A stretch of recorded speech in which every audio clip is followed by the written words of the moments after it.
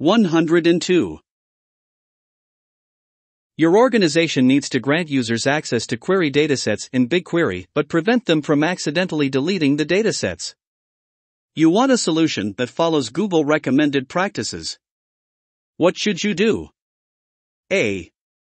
Add users to roles/BigQuery user role only, instead of roles/BigQuery dataOwner. B. Add users to roles/BigQuery dataEditor role only, instead of roles/BigQuery dataOwner. C. Create a custom role by removing delete permissions, and add users to that role only. D. Create a custom role by removing delete permissions. Add users to the group, and then add the group to the custom role. Now take 10 seconds to think about the answer.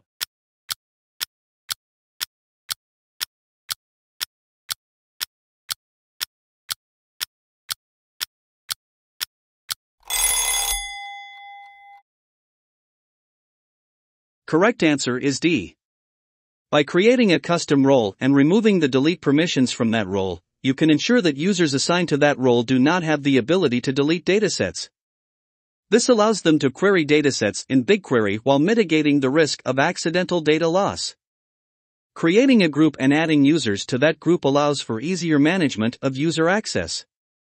You can then add the group to the custom role that has delete permissions removed. This ensures that any user added to that group inherits the custom role's permissions without the ability to delete datasets. This approach follows Google recommended practices by providing the necessary access for querying datasets while minimizing the potential impact of accidental deletions.